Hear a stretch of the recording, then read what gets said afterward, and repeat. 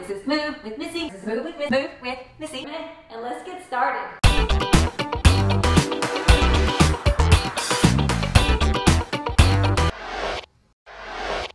Well, hello there. Hello. How are you? How are you doing today on day 13?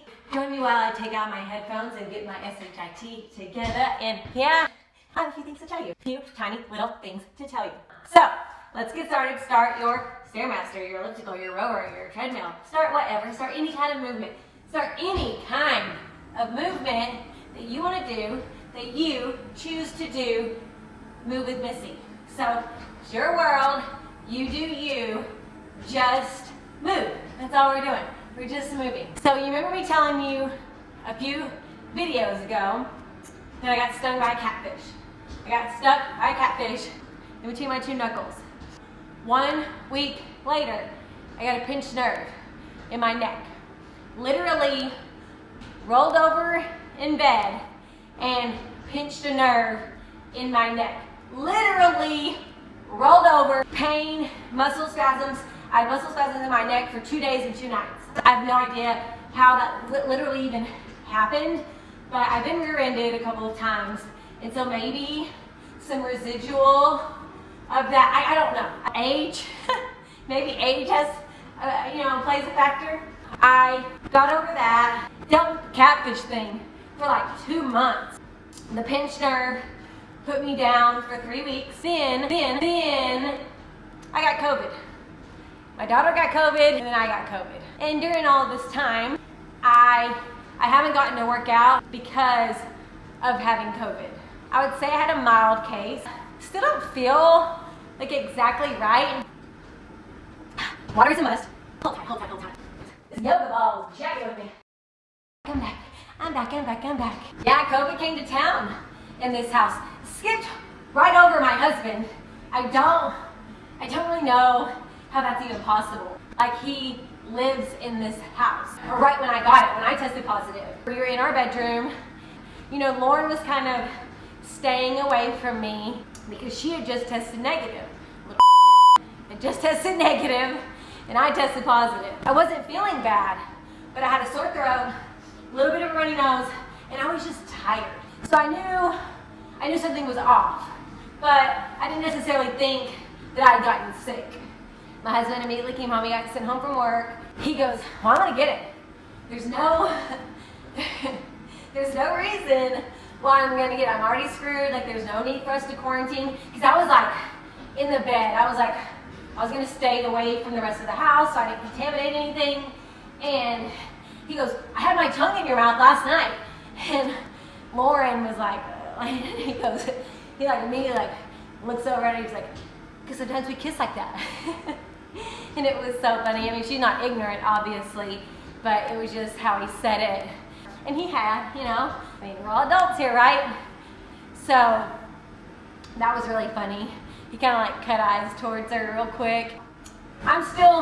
This is actually my first StairMaster workout since I got COVID. I felt bad for 2 days. I woke up extremely tired, zapped, like I had nothing to give. I had 0 to give anyone. I could barely work, I could barely focus, and I laid in bed for about 2 days.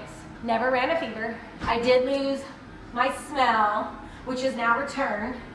My first day out of quarantine was the day after Thanksgiving.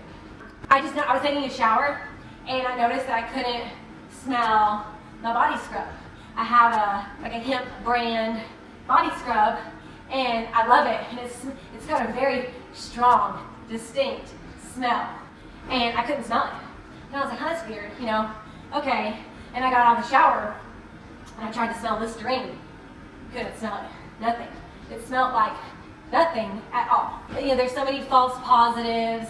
I did have that symptom, and so that became very real to me, because Lauren, my daughter, she never felt bad. The only reason why we tested her was because she woke up. She said she felt like she was running a fever. She has to take her temperature every morning when she enters into school due to her activities. So they temp her as soon as she walks in the door. So I took her temperature and it was 99. And I thought, okay, maybe you're hot from sleep. Maybe you are hot from sleep. You just need to chill, and we'll take it again in 15 minutes. Took it again, it was 100. So I was like, I can't send you to school. They're gonna send you home. So I monitored her for most of the day. Temperature got up to 101, but she felt fine. And I ended up taking her just because we didn't know. And we have parents who we want to be around. We want to spend time with them, we want to see them, but we also know that this can affect them way differently than it'll affect us. Rightfully so, this affected me way worse than it did her. She never even felt bad. I can honestly say I felt bad for 2 days. And then I felt fine for about 3 days. I even came in here and did a couple like very easy workouts, very mild workouts. 3 days after I started feeling better, I got this excruciating, soul-crushing headache. I do not believe I've ever had a migraine in my life. I think this was it. I think this was my first one. I couldn't function. Like, I can normally push through, power through, whatever, buck up, put my big girl panties on, all that, and just go on about my day. No. I was on the couch for 2.5 days with a headache. And apparently, if you Google, that is a thing with COVID patients. Breathing still is, I never got short of breath, but I felt myself needing to take deep breaths more often than I'm used to. And even today, super low level, backwards, taking a step backwards here. My ears feel funny. That's the only 2 things lingering on. I still feel like my ears are clogged. And I just have this deep breath issue. And then when I start to exert myself, start to do some cardio, movement, I notice just kind of, just a little bit, just enough to give you a little, reality check, let you know, put you in your place real quick, let you know you ain't invincible. And how the hell my husband's immune system is that much better than mine, I have no idea. So let's take a little water break. If you do find yourself with COVID, I believe water did help. The first day, I didn't drink hardly anything. I didn't have anything to eat or drink.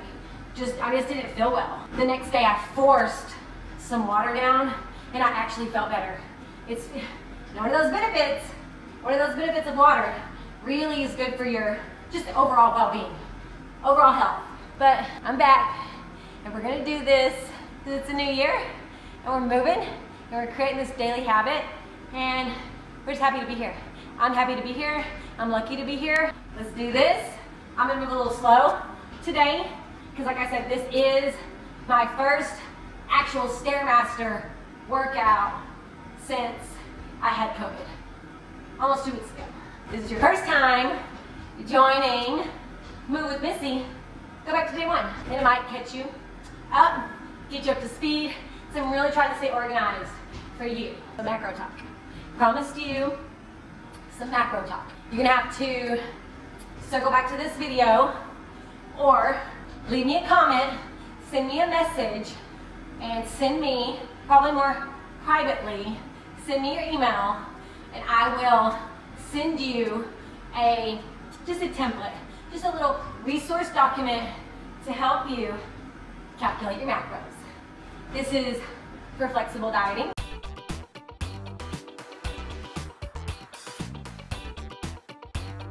This is very similar to counting calories. It's just like counting calories on steroids, and only better because you really hone in on those macros that you need, your fat, your protein, and your carbs. You hone in on that perfect number, that perfect ratio for your body, base for your body and your needs and your goals. And it just, it's taking it to the next level. I'm gonna share that with you right now. First, you need to calculate your TDEE. That's your total daily energy expenditure. It's what you burn doing nothing.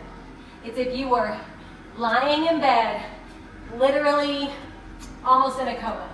Because actually, you do burn calories in your sleep.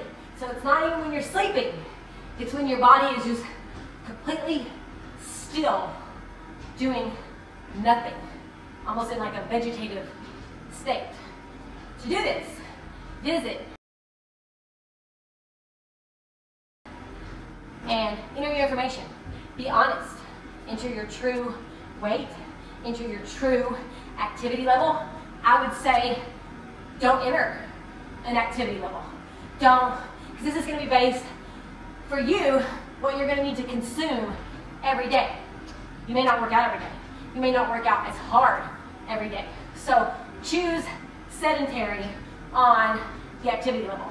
You do not need to have the body fat percentage.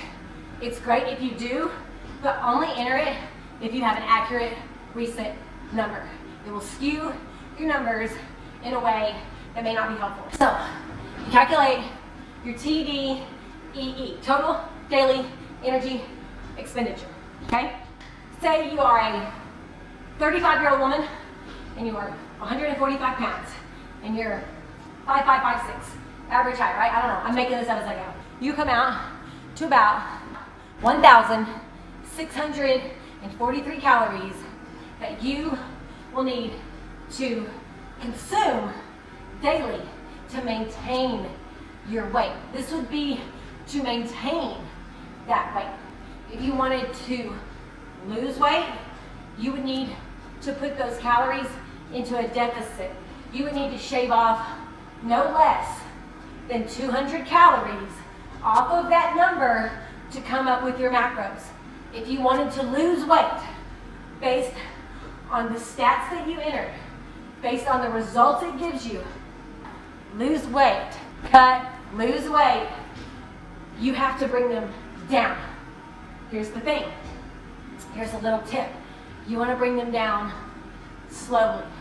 You want to bring them down as little as possible in increments as slowly as possible. You want to lose weight eating the highest amount of calories you can. You need that nutrition. Your body needs it. Your mind, your sanity needs it. Your energy levels need it. Your workout. If you want to move with Missy, you got to eat.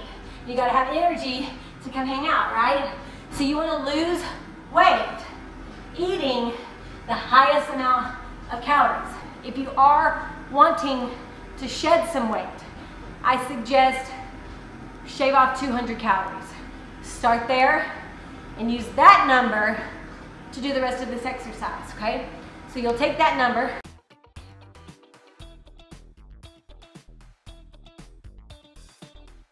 You're gonna start with fat. You're gonna do fat first. And you need 0.3, 30% to 40% fat. Women typically need a little bit more for our hormones. Hormonally, a little higher fat is good for women. Most women. I don't know your story. I don't know your history. I don't know your genes and what you've gotten from your ancestors. And so your body may be different. So think about it. If you've lost weight in the past, were you at a higher fat level or were you at a lower fat level? Do you have high cholesterol? You have to think about that. You're gonna wanna go with that more 30% range.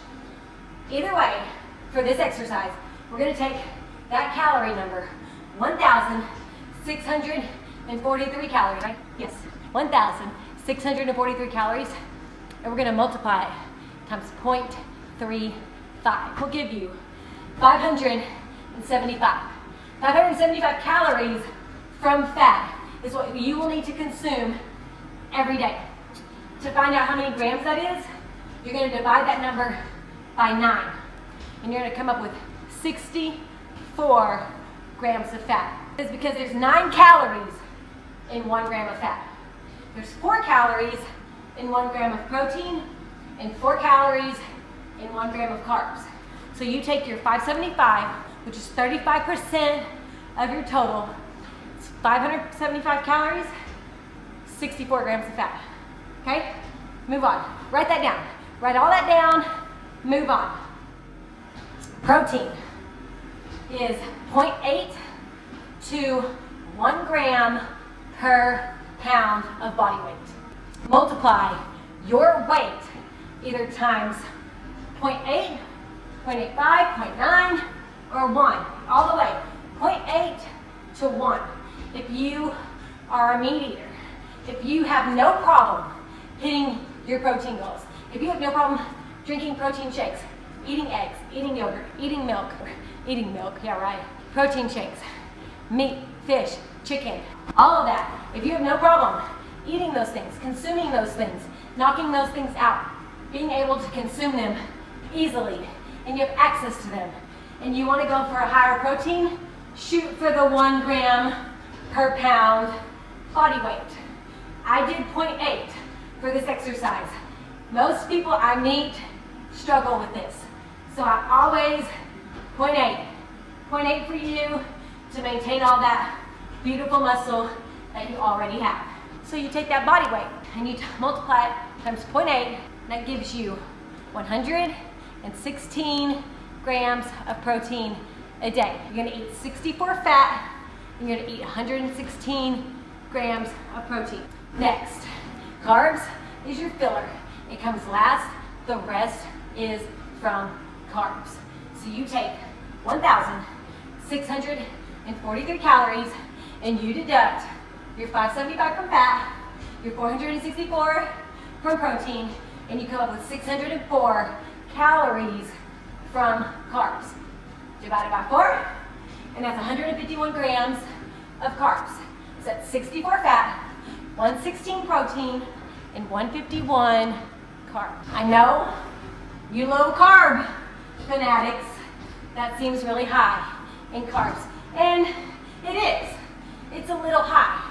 But if you're active and you are feeding your body good nutritious foods 80% of the time, if this was your stats, you could maintain your weight at those numbers. If you are active, you're filling your body with nutritious foods, you are meeting these macros, you're not going over them, you're hitting them daily, consistently, and you are feeding your body nutritious foods 80% of the time, you can maintain on these macros if these were your stats.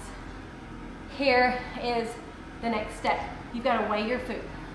You've got to log it into an app similar to MyFitnessPal, and you've got to track it. You've got to weigh out the food, pay attention to the serving, track it in MyFitnessPal, and hit them consistently every day. Keep up your movement habit, drink your water. If you have not seen any change in the scale in 2 weeks, you got to stick to it for at least 2 weeks. You have to trust the process.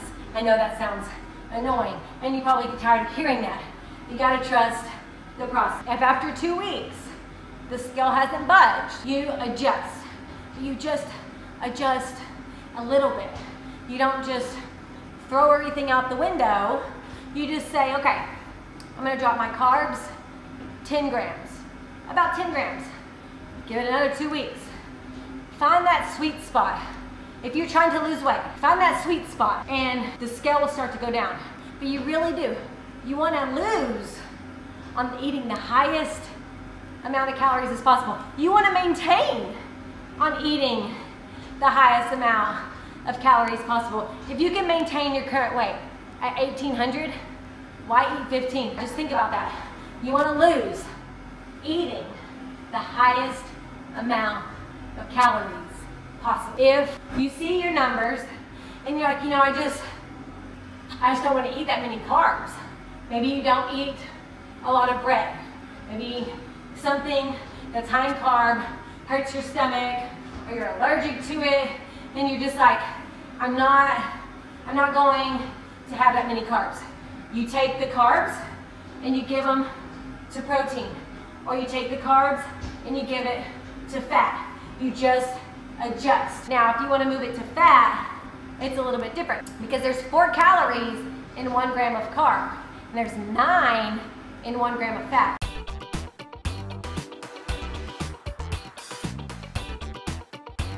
If you like to drink alcohol, if you are gonna have some drinks, enjoy a beer, I don't know, a margarita, which are super high in sugar, so save that for like a cheat day when you're not tracking, because this is totally gonna ruin your day. You divide the number of calories in the drink by 7, and you take it from carbs. That's the factor for calculating alcohol.